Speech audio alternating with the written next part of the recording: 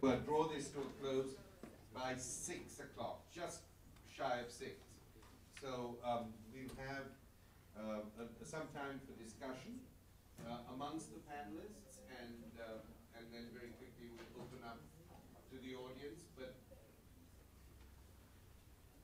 as one of our ex-colleagues here, Michael Ignatieff, used to say, a question is a set of words followed by a question mark. So let's hold on to that. Let's hold on to that and hope for the best. I want to thank the panel for their excellent presentations. I want to thank the audience for being here. And I want to thank you, Liza, for the grit and the you've really given us a whole structure, and a structure which really holds and glues together many of the things we've heard in the last couple of days. Because one of the issues that I wanted to ask was something that hits you in the eyes, and everybody thinks that I have a stake in it, so I'll admit I do, is the huge corruption, which is like another form of infrastructure. There is nothing you can plan on if you don't also take that into account. You know, your presentation this morning made it absolutely clear. You know, it's an open economy of exchange. It's an economy of evaluation, of regulation at every level. And I think that that's been an important issue, but one that we often, those of us who come from the more privileged, or who study the more, like myself, the more conceptual or theoretical things, the more narrative issues, we really don't get into the nitty-gritty of it. And I think the two of you have really put that very firmly. Also, it seemed to me that whereas we had, you know, individual views and perspectives and general perspectives, I didn't hear the sort of sound of the populace in a way. You know, there was a voice that I did not hear, and I think that also was put on the table. And something else that I would like to just put out, if people are interested, we can take it up, is democratic practices, democratic organizations and institutions in places like Dharavi, which are very emergent in the politics of the city, and how those become part of, get absorbed into, reconstructed by the larger civil society issues. You know, the civil society as it exists between journalists and lawyers and activists of other kinds. You know, what is the conversation across those boards? Is it the same thing? Are they together in this? The writers, the theorists, this, or indeed are there different kinds of I mean, there surely will be different kinds of voices in the construction of civil society. But what are its integuments? What are its networks? Where do they cross? Where do they depart?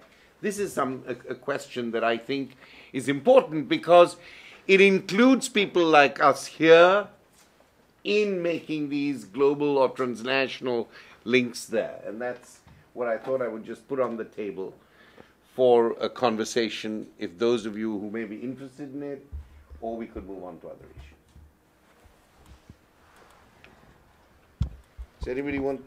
Nat. Yes, Nat. A one-sentence question. What will happen to Dharavi? Some of you were there. What do you think should happen to Dharavi? Well, I think this is your baby. But I'd like to hear what others say, though, as well. Okay. But these work, yeah. The Dharavi guys. Right. Not mafia. I don't know what will happen to Dharavi. I mean, I think that something is going to happen. There's just too much interest. There's too much momentum behind the current efforts. But whether they'll look like Mukesh Mehta's grand vision, I actually doubt it. I think that what's actually going to be pursued is going to be much more piecemeal. And I think there are too many constraints, some of them democratic constraints, but largely capacity and administrative constraints that will prevent this grand vision from quite being enacted. But I'd like to hear what others say. How many of you know what Mukesh Mehta's grand vision is? Don't know. What is Mukesh Mehta's grand vision? Okay, so Mukesh Mehta's grand vision is to transform this already very densely packed mixed-use enclave, residential, industrial, commercial enclave, into what he's called a knowledge and knowledge center, and to be, he has an acronym, HIKES, like health, infrastructure, income, there's a K, knowledge and education. And so to be a center for each of these things, and by employing the state's existing slum housing scheme, the financing model entailed in that gives, that allows redevelopment of informal settlements and clears land by taking formerly horizontal space and making it vertical, and on the adjacent land, or what can be sold through markets of TDR, to develop market rate properties that then subsidize what's been constructed for the current slum dwellers. And so Mukesh Mehta's vision is to take this whole area of Dharavi, 525 acres or so, divide it into 5 areas and have it auctioned off to international developers to redevelop 1/5 of the settlement into this HIKES, this knowledge and health income. But this, if I might ask, people know better. This has been happening already, hasn't this? There's been, not in Dharavi, no, but in other parts of Bombay. Yeah, the slum rehabilitation scheme. Slum, yeah, Okay, I can take that. Yeah, so Nat, I mean, just to pick up on Nat's question and this, yeah, absolutely. I mean, I think what Mukesh Mehta is doing is operating a legislation or an incentive that exists in the form of the Slum Redevelopment Authority and their scheme, which is given up a property which has slums on it, that the developer can develop half of it for bonus FAR, and in the other half house the slum dwellers. And the fact that you have to do it only in 50% of the land, roughly, you're forced into a kind of vertical high-rise paradigm and density. So the hike thing, in my view, is a Trojan horse to get this thing going. It's really an attempt to redevelop Dharavi, to open up 50% of the land towards profit.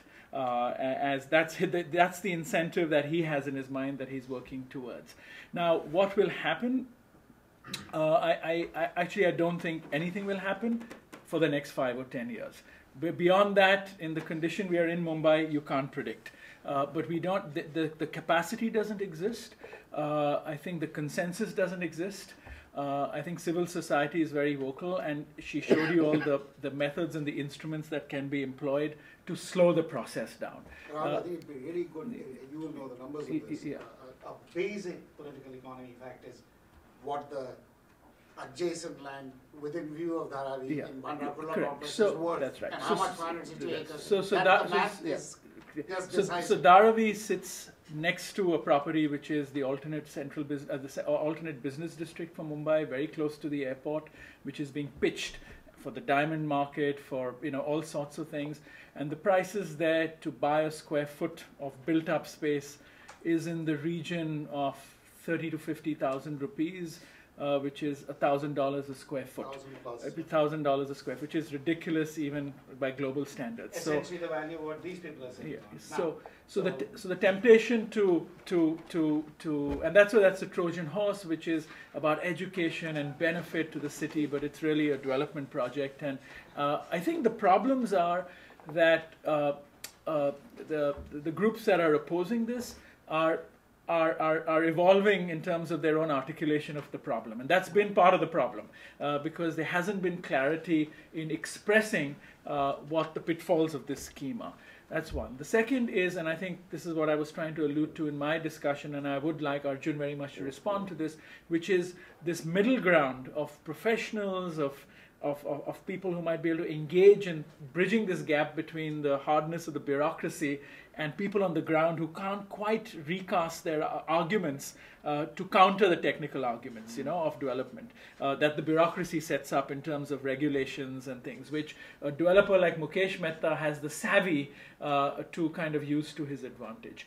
And I think just my last comment would be that, I mean, what's happening in Mumbai is a kind of process of what I describe as an urban involution. It's getting internally more complex rather than diversifying into more evolutionary modes in a sense. So, and what I tried to show there was that as our engagement with the metropolitan region is increasing, our planning mechanisms are diminishing, the instruments of planning in terms of capacity, agency, and all of that. And this is an incredible contradiction because really the solutions of Dharavi don't lie in Dharavi. They are about. So we just had a conference and a workshop when we were all in Mumbai, and a lawyer there who is also an activist sort of was in response to some questions about squatting and the dynamics of it, said, look, imagine the New York metropolitan area, and imagine if you snipped off the bridges that connect you to New Jersey and all the connections of mobility in the larger region, and people have jobs in Manhattan. Central Park will be encroached on. People want to live where they're close to. And so you can actually imagine that in reverse. And when I talk about diversifying into other modes, it really has to do with public transportation and other infrastructural dispersions, which create a more dynamic system that allows dispersal of jobs. But till we do that, we're just going to get internally more complex, which means we're susceptible to malfunction. And I think all of this begins to come out of that impulse, rather than the impulse to diversify into other more dynamic modes. Jan, anything on this thing? You want to come in on here? Well, just referring to Dharavi and then going back to what Arjun was saying yesterday about unbuilt city. I mean, and this is not only particular to Dharavi, it's particular to all these slums. That, this is what the sociologist calls the unintended cities. These are places which were not supposed to be there. And these people are not supposed to be there. The idea, as far as the bureaucracy is concerned, as far as the government is concerned, these slums shouldn't exist, and these people shouldn't exist. These people represent a mode of life that is not needed in a modern developed economy. They represent forms of life that are not needed. And so they've always had, all these slums have always functioned under this kind of shadow of not being wanted. And then you get successively, it's Mukesh Mehta today, it'll be somebody else tomorrow. All these places then get various kinds of schemes, whether it's SRA now or it's something else. And the thing is that, these communities are left to be in a kind of reactive mode. That is, stop this, stop that. On the other hand, if you actually study how these communities have come up and what they do, they've established a very thriving, living form of urbanism, which is not dependent on any government subsidy, not dependent on any urban planner, not dependent on any authority, and they have, Dharavi, in my sense, is pure Mumbai. It is where, on the one hand, you see free enterprise at its kind of rawest, and also you find urban solidarity, a form of kind of urban, sociality. So the question for me really is, what is the process by which the urbanism that you actually see in existence over there, which is normally seen as something that we don't want, is something that there's a political process that picks that up and says, this is what we need to learn from, and this is what we need to put on the table, rather than saying, oh, should we have another Manrakulla complex and stuff like that. So, before I hand over to you, can I just say one thing here? Because I agree very much with the second half of what you've said, but not with the first half, and I just want to clarify this. In the sense that where I live in Bombay, there's a large slum in front of the house. Property prices where we live in the same area. What is there? Per square foot is what? In my roughly? It would be the same as I described for this. $1,100 a square foot. All right. In this area, we used to have, we have the slums still, But the slum has developed its own life. So it's no longer simply habited. There are Xerox places where you can Xerox. There are, cyber cafes. There are tailors. There are barbers. There's a whole life that actually now supplies services to the people who live, like my mother, just, not directly from them, but near them. And what I've been noticing is that 15 years ago, the Bombay heritage people, one of the spokespeople there was telling me, now what we've got to do with these interstitial spaces is to give them all the infrastructure, and they can become Mediterranean, like little Mediterranean towns. This was the world used to it. Somebody wanted to move them all out. 15 years ago, his whole thing was, get them out. Now he's saying this is absolutely ridiculous. They service us in so many ways, and they should not be moved. They've set up, there is a kind of real urban culture there. What surprises me is that they don't have, many of them, as you'd know better than I do, don't have the proper infrastructural things. So across from our house is a park, which then has the slum on the borders. One edge of that park, where people take constitutionals, the middle class take their morning constitutionals, is an open latrine. And so when I go, I take the short course, so I don't have to. But people who live there take the long course, pop their handkerchiefs up for a bit, and when I complain even to my mother, she says, well, this is ridiculous. After a while you don't even smell it. Or you take a perfumed handkerchief, you put it to your nose and you walk past. So I'm becoming anachronistic in that area. My mother has no problem with it. She has adjusted. She's completely adjusted. She said the nice thing is now I don't have to go to the fort if I need an electrician. I get an electrician in 2 minutes.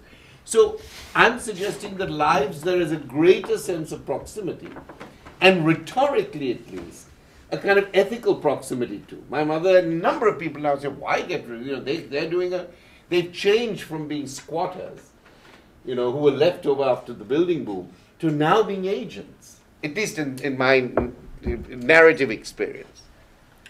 Yeah, that kind of proximity is the same thing. For me, I grew up in a building called Darya Mahal, which those of you from Mumbai know. It's this very large complex right near the sea. And so it was 3 very large buildings, and we had a system of underground garages when the complex was built in the early 70s. And so each car, each resident was allowed 1 car and 1 underground garage. But of course the car had to have a driver. So where would the driver sleep? Well, in the underground garages. The drivers had families in the provinces, and over time they started bringing their families, who also started sleeping in these underground garages. But then the families grew so numerous that there was no room for the cars. So the cars got put on the roads, and over time the underground garages got completely occupied by the drivers and their families and their descendants. We used to play cricket on top of these garages. There's a sort of cricket ground, and because there were all these drivers living underneath, the people in the building refused to maintain the garages, and one monsoon the cricket ground gave way. So now you can see these extremely expensive flats along the sea, and underneath it, because the ground has been removed by the monsoon, you can see the underground garages. So it's like a cross section, like a doll's house. The informal city right underneath the formal city, and the people, they're no longer drivers now, because they don't drive their cars. So they're electricians, they're tailors, they're the people who service the people living above them. And it's a pretty dramatic example of what's legal and what's not. And as Lisa pointed out, the way they maintain their status, the way they keep from getting elected is they participate actively in the democratic process.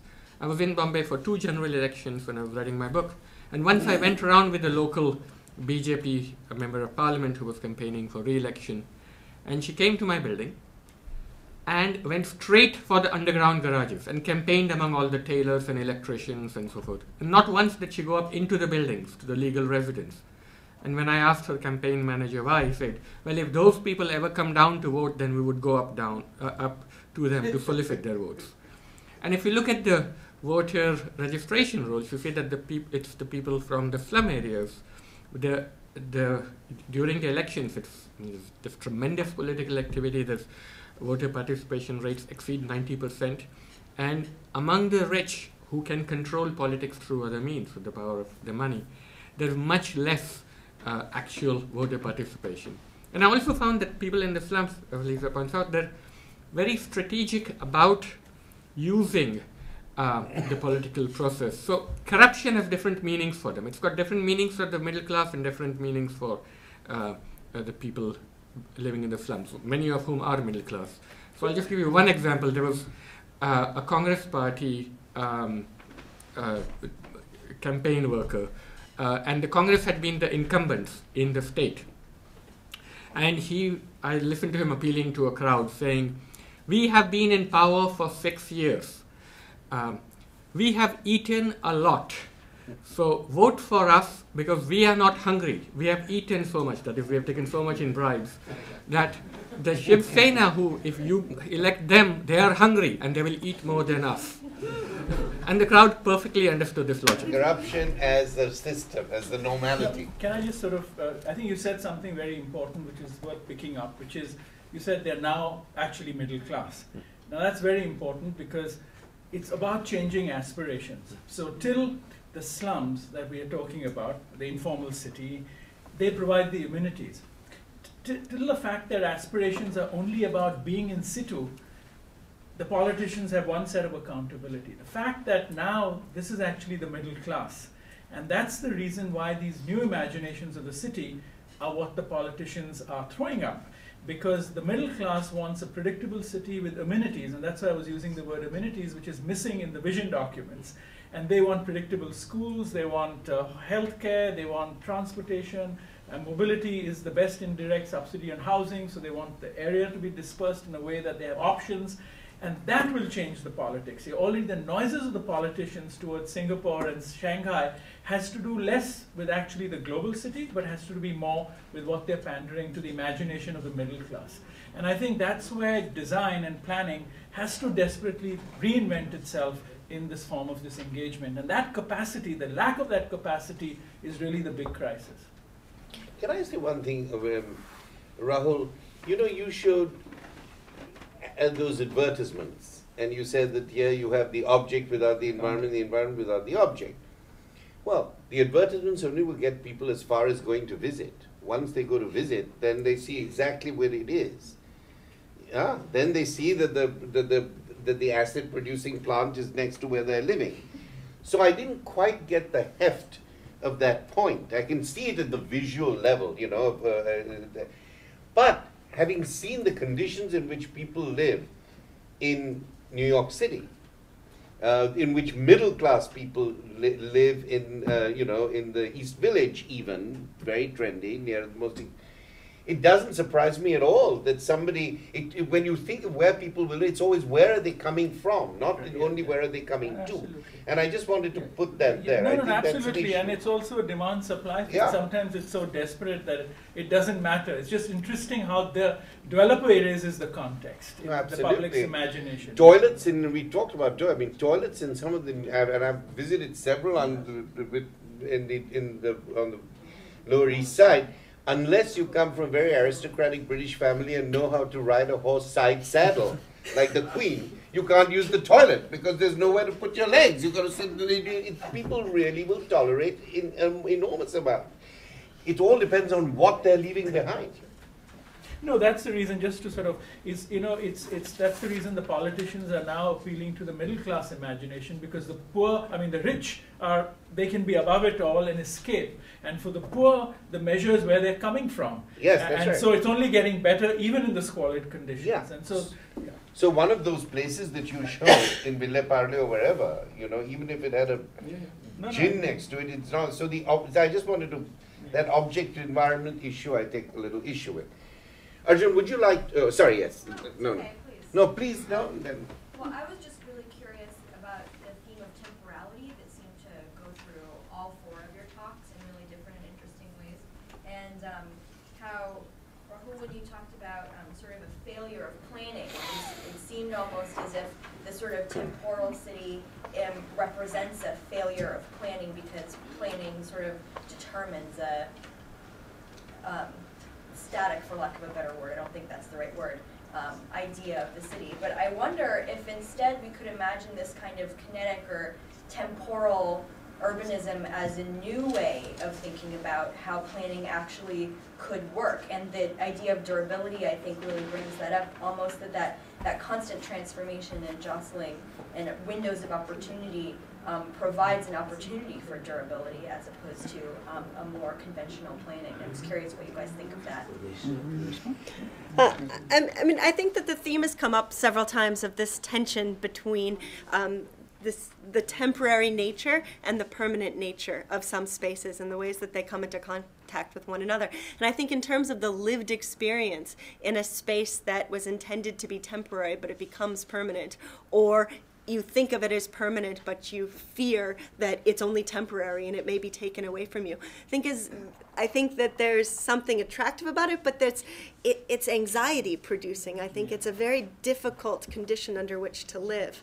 And I think that it's something that people who live in these spaces that operate between the temporary and the permanent live with, and do amazing jobs coping with it. But I think any of us would find that too difficult to bear. I think. I totally agree, and I think my interest is twofold. One is from the perspective of just sheer efficiency and therefore sustainability and all of that, because the elastic margins make for a much more kind of nuanced as well as efficient use of space, building, symbolism, shifting meanings, all of that.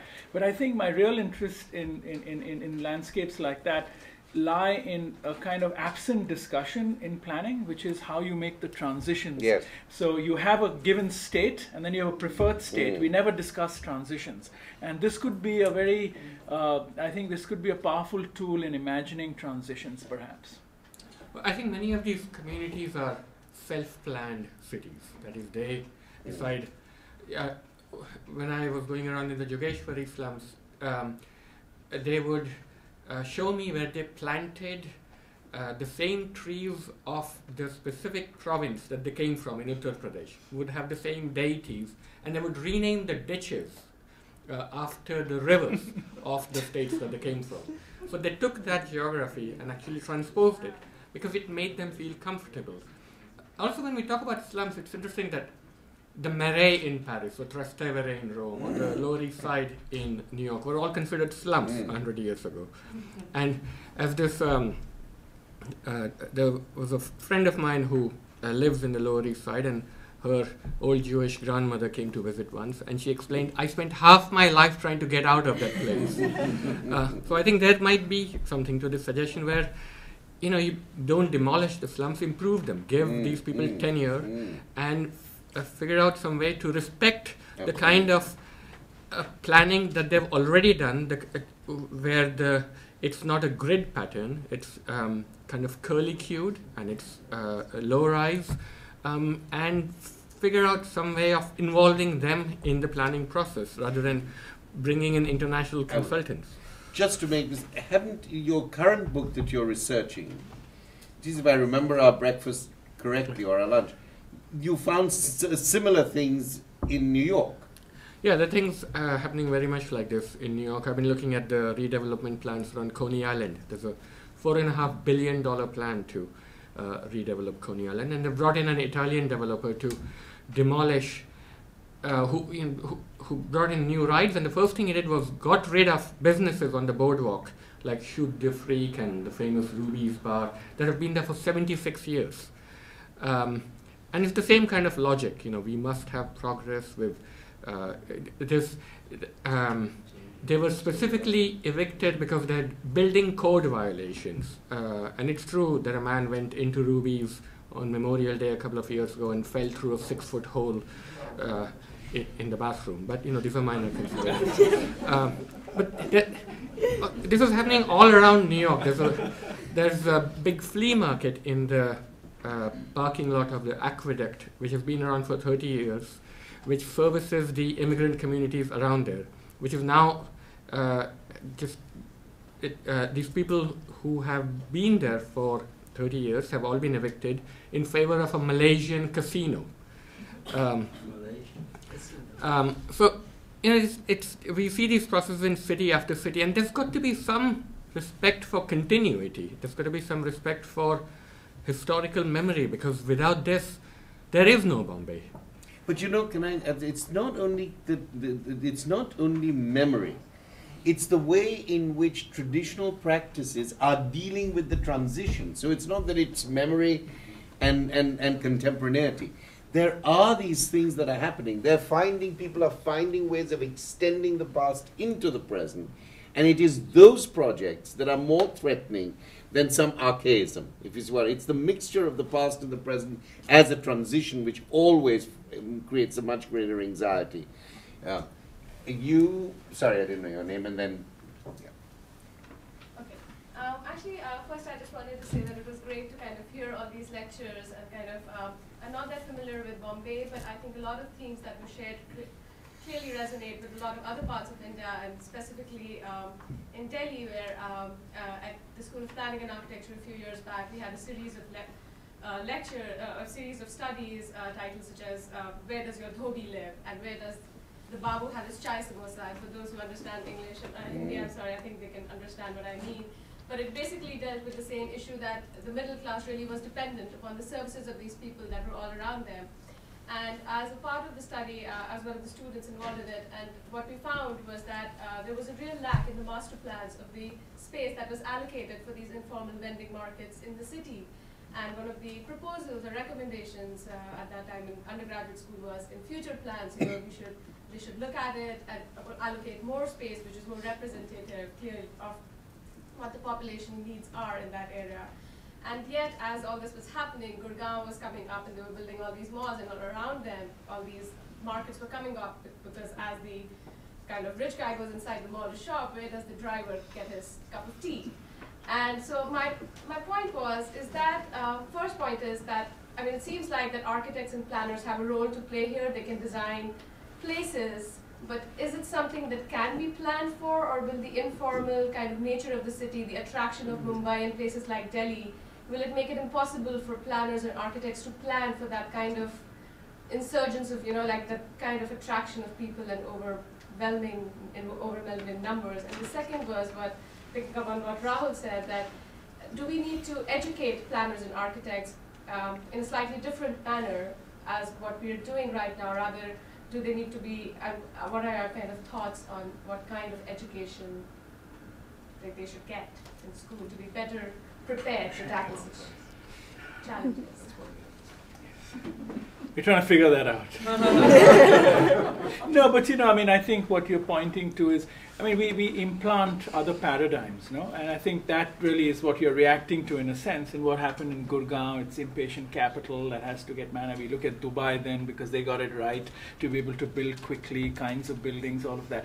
And I mean, I think I also go back into the point I made about transition. So, I mean, the kind of flux we are seeing in terms of the growth of our cities, the nature of the demography that sort of is moving to cities differently in different places, is that going to be a permanent state? Are we in a transitionary mode? And that's why the temporal landscape, I mean, making our planning more nuanced and how we can make different paradigms actually coexist in synergy is perhaps the real challenge for our imagination.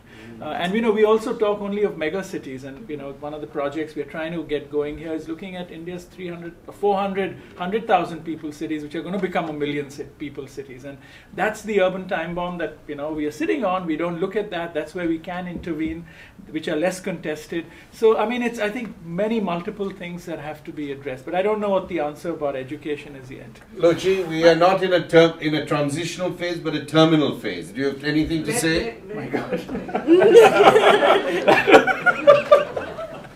Don't let him do this to you, Lochi. Anyway, what I want to know is, you're talking about the protest groups, both Rahul and Lisa and perhaps the others. So how many people in Dharavi want to stay there?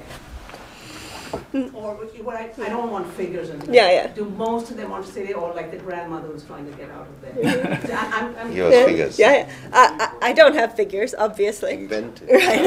I've been told to invent figures. Let Bombay speak through you. Right, exactly. Bombay will speak through me. But Would you not say 53%? Right.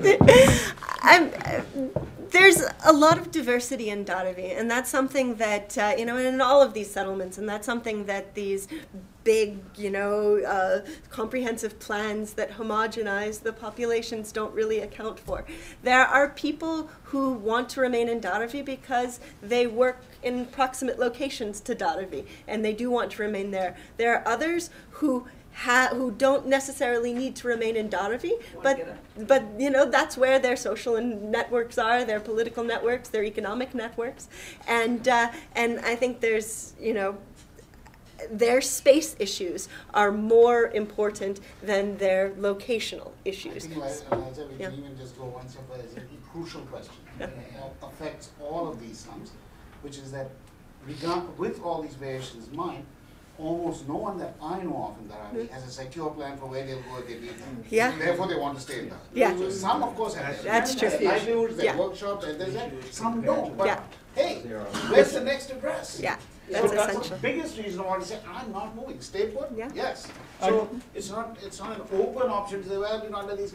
What's the option? The other thing So that most people, I believe that I've ever met, Yeah. come to the answer, we like to stay, if nothing else, as insurance. Because we don't And if the vertical option were presented to them?